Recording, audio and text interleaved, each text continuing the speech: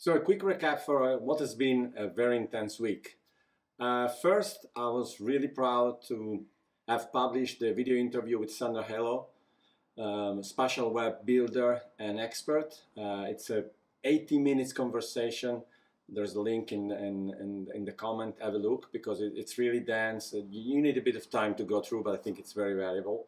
Then, thanks to Richard Gillis for inviting me on the Bundle podcast with other super experts. So I felt a bit like the kid in the room. It was nice. I could be more naive and utopian than the rest of serious, solid people. And then also World Football Summit. I will be there this fall speaking at the event, and I did a great podcast with Jaime. So also that, have a listen if you have time. On the other end, I will be next week in London at SEG3 Sport, Entertainment, Gaming with Condon, Sree, Varma. A lot of people will be there discussing metaverse, NFT, anything Web3 and more, AI obviously. Wednesday, Thursday, next week, and Emirates Stadium. I've recorded some stuff, really cool stuff with Cleeng. We did a very cool video that will be out soon with some announcement. I was really happy to do it. It's good to talk to product people. That's kind of my core in the end.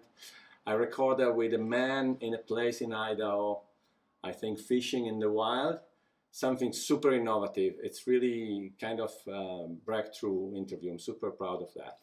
And third, AI policies, what's happening in the EU and other parts of the world regulating AI.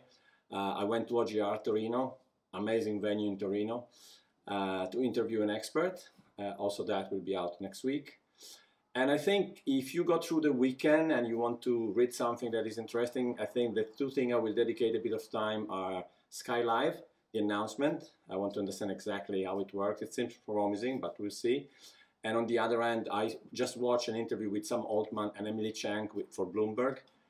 I think, okay, it's a cool interview. She's really good at interviewing people with, hard questions without being overly polemic or uselessly polemic like many. By the way, I started using this week Fullscore, the platform that BuzzMyVideos announced last week for the YouTube channel. And, my YouTube channel is really new, so I'm learning a lot. And Bangu Atamer from BuzzMyVideos has been so helpful this week to, try to grow my channel as much as we can with the content that I have. That's really a cool tool to start.